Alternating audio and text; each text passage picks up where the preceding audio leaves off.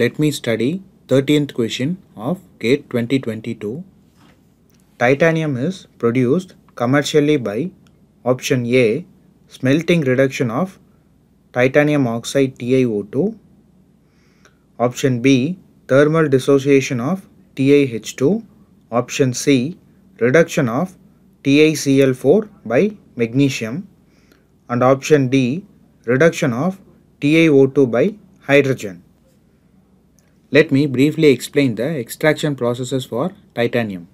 The most common ores used for extraction of titanium are rutile and ilmenite, where ilmenite contains significant amount of iron oxide in it. Let us look at the steps in treating ilmenite for titanium extraction.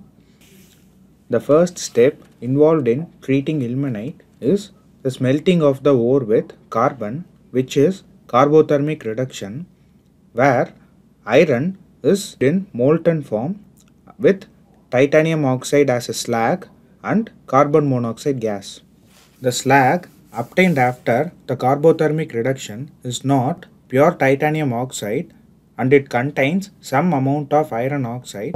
The slag has to be further refined to generate high grade titanium oxide, for which it is subjected to the next step, that is leaching.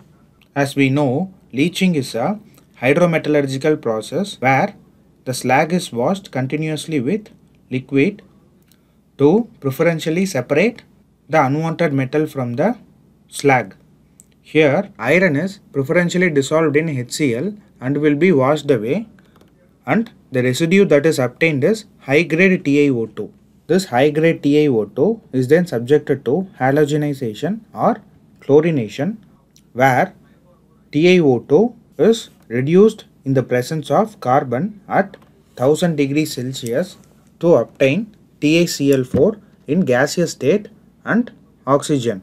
This TiCl4 vapor is further subjected to metallothermic reduction, that is, it is reduced with other metals such as magnesium or sodium. When magnesium is used as a reducing agent, it is called as Kroll's process. When sodium is used as reducing agent, it is called as Hunter's process.